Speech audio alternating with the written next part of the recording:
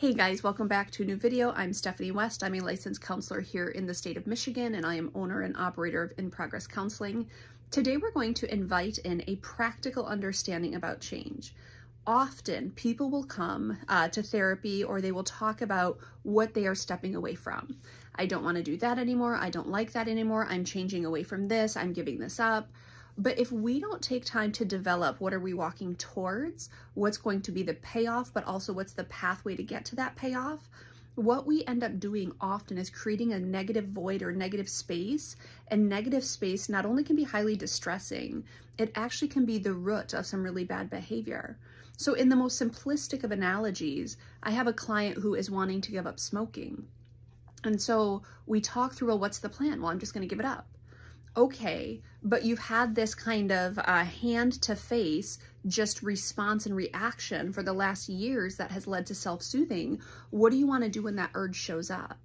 And we know that they're walking towards, not being dependent on a vice, but it's like, if you don't choose how to replace that, your impulsivity, your compulsivity might choose for you how to replace that. When we go into the literature of people who give up smoking, often there's a replacement habit that shows up, and it's something that can also lead to fundamental unhealth. So we have to ask, what is the plan there? We know what you're stepping away from, but what are you walking towards, and what's the plan to get there?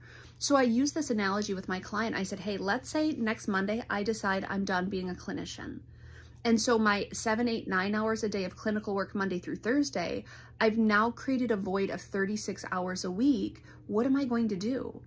So I wake up on Monday and there's just this vacancy in my day. And for a day or two, that might feel good.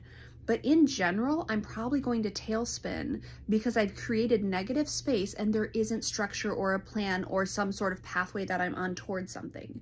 And that really is a problem often for us. Now, I want to be clear, not everyone has to have a plan for everything, but many of us have to take radical inventory of who are we when we don't know the plan, how might we tailspin, what distress might we experience, and we have to think through, okay, what are the next steps that I want to be taking?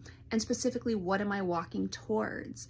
Think of the analogy of someone getting fired from their job against their volition and they don't have a plan. That is jostling and overwhelming, specifically because they're not yet aware of what the next step is, because this is all brand new. Someone who is going through a really big life pivot that was against their will, let's say a divorce or a death, they don't know what they're walking towards yet, and they spin, and it is really treacherous terrain to be in. And it makes sense because whatever the reality is that we were living out, it's no longer available to us, and we don't yet know what direction we're going. And so there's this just immobilization that can often happen. And so that's not to say that we can manage everything and we can manage the stress and we can always have a plan.